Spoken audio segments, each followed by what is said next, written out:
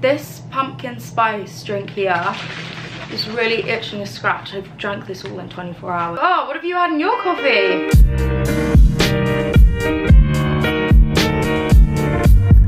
Hello everyone, I hope we're all doing really well. I thought it would be really fun today to dish some influencer tea. A little bit of background, history, information, context. I started making YouTube videos when I was 12 years old. It became my job when I was 17. I left the college I was at the time to start doing it full time. I'm now 22 years old and I feel like I've had a lot of experience, met a lot of people, and it's something I've never really spoken about in depth or sort of dish the dirt, I guess, and it's something I also always get questions on. This is essentially the say it or shot it, but just oh my god, a spooky goal. Essentially a say it or shot it without the shots, because we're going to be answering everything today. This video could ruffle a few feathers, so please give it a thumbs up for my sake, and you can also subscribe to my channel. I'm currently in the process of moving into my dream home. I spent over £100 on boxes and tape last night. Joe and the Juices have also gone up to £9 on Deliveroo. I asked you guys for questions on my Instagram. A lot of them were on the same topic. This is going to probably be a very lengthy, chatty video, but I've actually made a notes list compiling your questions and the topics I'm going to talk about, such as why I don't go to events, bad encounters I've had with other people, the money side, how much money people earn, dating in the influencer scene, and in fact I think I'm going to start off with that. Dating with a following is something I don't think I've ever really thought about, and it's a bit of a double-edged sword, because if you go into something thinking, oh my gosh, they're just with me for followers, etc, etc, then you're gonna kind of build yourself a little bit of a weird ego and become quite an unlikable person. It's similar with friendships. I've never considered it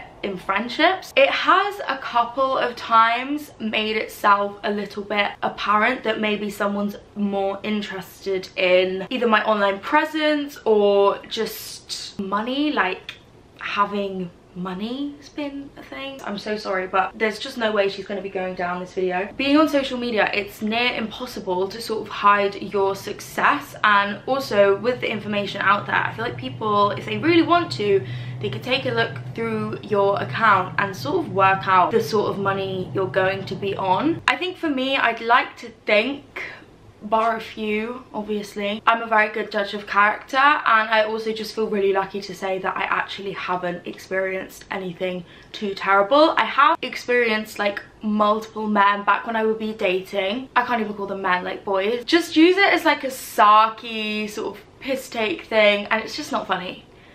Like it's just not funny. Like, do you think I haven't grown up with years of that? I don't find you funny. I get it's like something new for them and it's just something to poke fun at, and there's literally, it's just harmless comments, but it's just annoying. Yeah, anyway, have I had any bad encounters with influencers? And a lot of people asking about Love Island crew. I can kind of guess why, because there's a lot circling around about that. Some Love Islanders, different breed. I, like everyone else, have seen the TikToks and this scandal circulating around Mitch and Zach. Like, let's not sugarcoat it, because everyone knows who they are. I want to say I think Mitch's apology was bullshit. It started off with, I'm getting all this hate. I think maybe take a step back and realize where this microaggressive behavior is coming from, especially in a setting that you are very new to, and you should be walking in with so much respect for the people around you, because they're going to be your future colleagues essentially. I've had one bad experience with a influencer slash Love Islander. The first time I meet this girl, I go over to her friend who was like a mutual friend of ours, and she looks so different from like when she was on the TV. You just would not recognize her. I go over to my friend, I give him a hug. This was years ago, like at a party. I was like, oh my gosh, hey, so good to see you. And I go to give her a hug and she just so kind of shoves me off, which that's fine, like not everyone wants a hug, but obviously it was a bit of awkward vibes. I felt a bit embarrassed. Anyway, I introduced myself, asked for her name.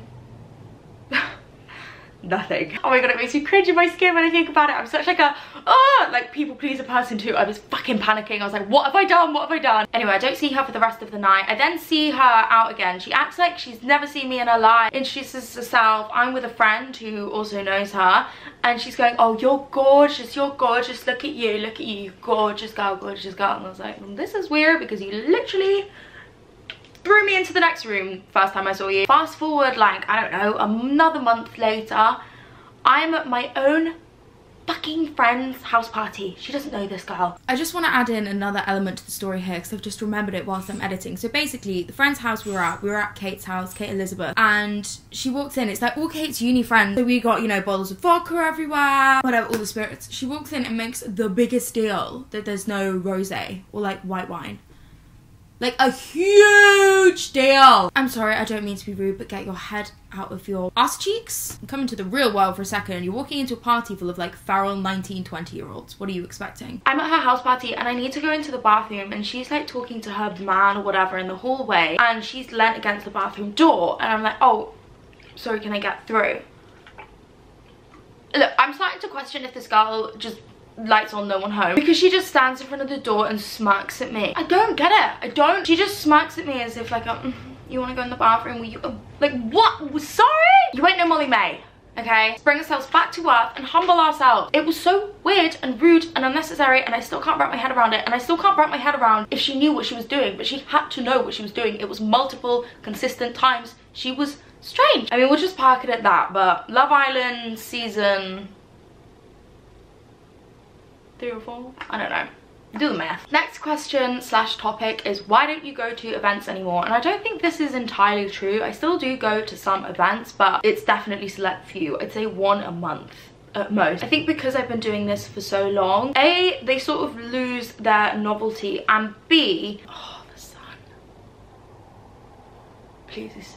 Oh. There used to be a lot less influencers, and it was all just kind of YouTubers, which meant the circles were a lot smaller. I don't know if any of you guys were around for like Summer in the City days. If you were, oh my goodness, what a throwback. You know, BeautyCon and Big Beauty Day Out. God, that one caused quite the controversy, didn't it? Even just brand events, everyone knew each other, and I don't know, it also felt like such a big achievement because you would be a micro influencer creator, I guess, in a room with someone you aspire to. Like, you could be in the same room as, oh, okay, look, enough is enough. You could be in the same room as like Zoella, Tanya Burr, because there just weren't many people, and it just had this huge appeal because it felt like this small exclusive thing. This is not me slandering the fact that there are more people at all. Like, I understand I was kind of like in a new wave, I guess, of people being online. I feel like everyone knows that OGs is just like Marcus, Zoe, Casper, Alfie, Tanya, the whole shebang. I used to have the balls to turn up to an event alone because I knew that I would meet someone there that I know, and there have been so many times where I've gone and there is just not a single face in the room that I recognize. Once again, not a bad thing, it's just how it is. With TikTok being a thing, anyone can monetize, therefore everyone is like relevant to brands, and brands can work with so many different people, which is why the whole circle is bigger. I'm also just not as social as I used to be. I've said this before, but I just like my alone time, and also I would just drink a lot when I went to events, and that's something that I've really moved away from, like drinking and partying as much. I will only go to events these days if it's like a brand I'm really excited about, and or if I have the time, or even if I just have the time, like I can leave her alone for a bit. I haven't got anything urgent I need to do in the morning. I'm actually going to a Kilian and a GHD event really soon, which I'm so excited for. Kilian is like one of the brands where it's just such like a pinch me moment. I'm so obsessed with them, and anytime I get gifting or invited to one of their events, I think on my behalf I need to get better at networking with the people at these events, because that's like one of the most important things to do, one of the reasons you're there. I'm just fucking shy, and I need someone to introduce me, because I always feel like I'm going up and being annoying to them when it's not being annoying, because it's kind of what they're there to do. But do you know what I mean? It feels like Justin Bieber's in a room and you're going up like, can I get a picture? It's that kind of energy, but it's not. Anyway, why don't you have any influencer friends slash you fall out with them?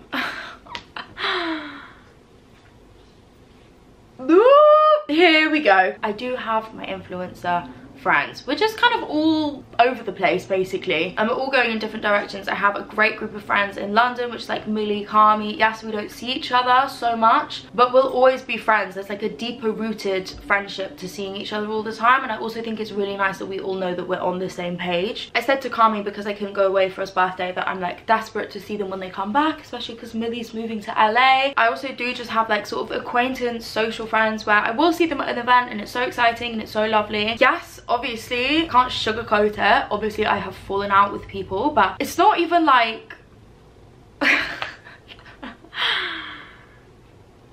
Oh my god. You fall out with people through life, and there's no difference just because we are doing a job we do or like we're online. It's just the only difference is there's more people watching and more people asking, which I 210% understand. I'm like that. I want to know what happened between Louise and Zoella. You know what I mean? Like, we all do. But there's a time and a place, and I will never go on and like trash talk people that I, you know, would sit and tell all my secrets to and have so much fun with. And there's always laugh there, like there always will be.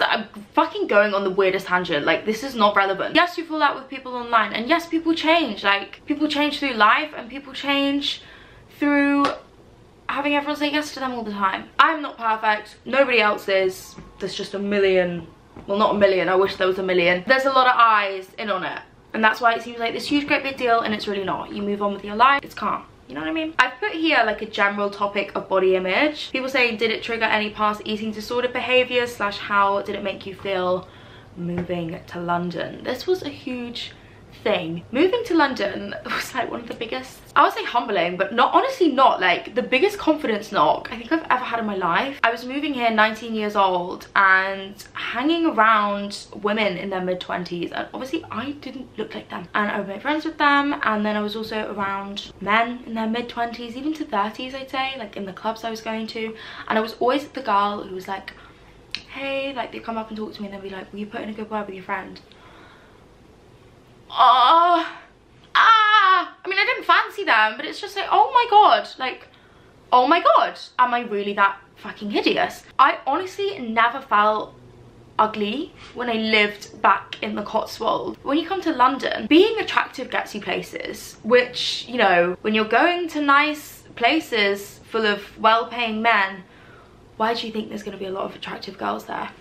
You know what I mean? Like, let's do the math, let's put it together. I felt so shit about myself, and honestly, I still can't say that I feel good about myself. Like, I feel like especially recently, I don't know what's in the air, but I've been rinsing myself, like absolutely fucking picking apart every single part of me. And no matter how many Anna Paul beauty speeches I listen to, I'm still gonna see that one girl on TikTok that makes me sit in front of the mirror and literally like pull my face in every single different direction and wonder how I could look better. Something that's really helped me is like nailing it down to the fact that I've got it so in my brain that looking a certain way and being deemed attractive will get me further and get me places, and it's so fucked. I'm also the biggest believer that confidence is everything, and the times where like I have been the most successful and I have been the most happy, it's just been the times that I've been the most confident, and I haven't even thought about it. The days I've had the best days is when I just get a call from my friends and I run out of the house and I'm in whatever clothes I'm already wearing. I feel like with girls moving off to uni and just getting out of like your little bubble of, you know,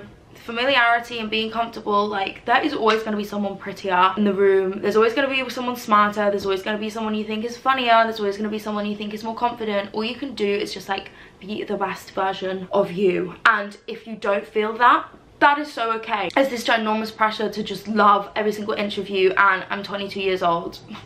This is really young. Oh my god, thirsty work going on, self-love tangent. You don't have to love everything, you just have to accept and be neutral. I want to bring a neutrality movement forward. Enjoy the days that you do feel sexy, but let's be honest, like I honestly think 50% of the time, maybe if not more, we don't feel like that, and that is fine because you're not on this earth to sit and look pretty.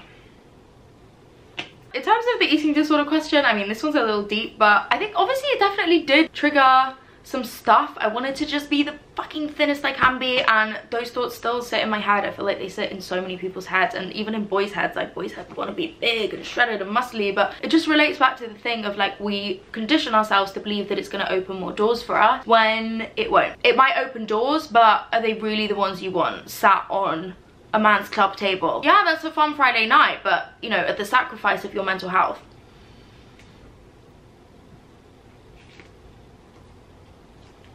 I'll leave that one with you. How much money do you earn?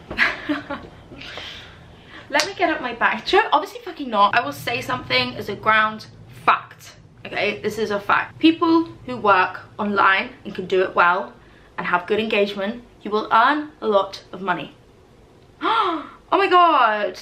Why do I feel like everyone's gonna come in for my fucking neck? Do you get absolutely clawed to the ground? People trying to drag you to the deepest, the hottest depths of hell for that? oh my god, yeah. Even people in your own life, like people who can't be happy for you, or there's this underlying jealousy. I feel so fucking lucky. Like I wake up every single day and I feel so lucky. I'm not a bad person, I'm not a mean person, I think I'm a good person, and I share my money with the people I love and I invest it into things and myself and my future. Do people want me to just say no? Like if I get offered an amazing deal with a brand that I want to work with, of course I'm gonna take it. Just because I'm not sat in an office 9 to 5 like every single day doesn't mean that I don't work, and it doesn't mean that I don't like put effort in. I also was doing it. I was also doing it for 5 or 6 years for free. Like I was making videos, consistently uploading, like building a channel to earn this money for 5 or 6 years for free. Like it's not just some big overnight thing. It really bugs me. It's hard to talk about because I'm not gonna sit here and be like I work so hard, because I don't. Like I don't think I do, you know. There's nurses and people and doctors and teachers, even people sat in the Sainsbury's down there who will be in there every single day working, and I don't have to do that. I have a really lucky, amazing life. Like yes, I have times I'm really busy, yes I have times I feel stressed, I feel like a little bit overwhelmed with everything, but day to day I don't sit at my laptop from 9 to 5. That was not a life I wanted, which was why I chased this so hard, and like I pursued this so hard with every single inch of me. I made so many sacrifices for this career that I have now. I feel so lucky and so blessed to be financially independent and earning the money I'm earning. Don't get me wrong, I'm not on millions. I wish I was, but I'm not just yet. But at the same time, I'm also not going to feel bad for it. It's allowed me to look after myself without, you know, having to take money from my family. It's allowed me to be happy. It's opened so many doors for me, and I did it myself. And also I truly believe this: if you want something and you fully believe you can do it, like it's there, yours for the taking, spend 5, 10, I don't care, 15 years trying to do it. If you know deep down like it's meant for you, it will happen. I've got a few more questions that I'm gonna address, but in more sort of like a tangenty way. Someone said, is it hard feeling like you can never voice your opinions? I don't think it's hard, but it's definitely like a slip-up thing. People think when you air an opinion you're the one who started it, and I also think it's actually really dangerous to shut down other people's opinions in a way. I'm not talking anything human rights related here, like anything racially or anything about sexuality. I just completely want to clarify that. That is a whole separate thing, and there is a definite right and wrong with that. I think it's dangerous to shut down other people's opinions because it just drives people into sort of aggressive states of extremism, I want to say. If someone feels like they can't be heard or they can't feel their own type of way about something, maybe they feel like that over a lot of things, like it will just sort of breed underground, I guess. And especially with social media, people will seek out like-minded people online, and that's where you get like access to really scary, dangerous groups of people who fucking hate everything and everyone. Opinions are definitely entitled, and even opinions, I get people blasting their opinions of me at me all the time, but then God forbid, you know, I give one that they don't like. It's like, you know, I didn't think it would ruffle you up that way. And also, anytime I say something, I think because people are watching me so much and they know me, they can feel like I've really let them down, when realistically I don't know you, and I would never say that to your face if I knew it was going to upset you. But I'm just talking generally, like I'm talking to myself here. Like, look at what I'm looking at. There's nobody there. That's my stance on that. I hope that made sense. A lot of people talking about being relevant, staying relevant. It's definitely scary. Like, look, I know, you know, I don't have like wool over my eyes. I can see I'm not the it girl I used to be. Why does it feel like I'm self-deprecating? I'm not self-deprecating, but when I was in my peak, like a couple years back, I knew I was in my peak. Like, I knew, I wasn't being naive to it. For me, all that matters online is that I'm happy, is that I'm being heard the way I want to be heard. I'm being true to myself. I'm still making stuff I enjoy. I'm still getting the reception and the feedback from you guys. I'm like making you happy and delivering stuff that you want to see. Also that I'm just documenting my life. Like, that's what this has always been, you know. It's just, it started as fun and it will forever be for that. All that matters to me is that I'm still able to make like my income from it, and I'm still able to be comfortable, and I'm still able to be earning the same money, which I am. So There's no problems for me. I wrote, if you're private, you're boring, and if you're open, you're judged. I think I've been so open in the past, and I don't regret it, but I do regret giving certain people like even the airtime when things don't work out, or you know, a fallout or whatever. It's everywhere. But then if you keep something private, you're not going to get the engagement on your life, because your whole career and your success is like based off of how open you can be. The same talking about my mental health, like doing that was so great, and I've connected with so many people through doing that, and it's also helped me so much. And it's been, I don't know, I think it's quite like, I don't want to say beautiful because it was not fucking beautiful, but it's quite moving even for me to like go back and see the change and the development in myself through that. And I hope also now that I am happy, other people can watch that journey or see that journey or have followed me along. And if you're not there yet, it will give you some hope that you will be. But once again, I open myself up to the opinions and views and diagnoses of, you know, everyone under the sun. The only way to go into it and sort of overcome it is to just not care, and also not give in to pressure that you don't want to give into. Moving forward, I will continue to be really open because it works for me and I'm okay with it, and the pros definitely like outweigh the cons. I think I've got such a thick skin on me these days. Honestly, it really takes a lot, and that was not an invite, but it takes a lot to get to me. Did you hear that? I don't think there's anything else I want to say. I feel like I've really boshed this out. I've only been sat down for about 30 minutes, but I've been non-stop talking. My mouth is so dry. Along the theme of YouTube work, I actually have a couple ads to shoot now. So if you want to go see those, you can follow me on my Instagram here, and also my TikTok here. I love you all so much. Thank you so much if you have been on this big long journey with me, and I hope I dished some dirt, bought some tea. I don't know, this could be fun, you could hate it. If you did like it, once again, please give it a thumbs up and subscribe to my channel. I am moving on Monday in 6 days, and I've done absolutely nothing and haven't even contacted removal men. Well, actually that's a lie. I like went onto this website last night where you can see loads of different removal men. Gave them my number. Oh my god, Miss Popular this morning. I've had about 25 missed calls from random removal companies, and I ain't picking those up. Like, I can hardly even pick up the phone to one of my friends. You know what I mean? I love you all so much. I hope you're having the best week ever. If you're not, I'm sending you so much love, hugs, kisses, and I'm praying that it will get better for you. I'll see you very soon. Bye. I was looking at my eyebrows to look at whip wrap. Bye.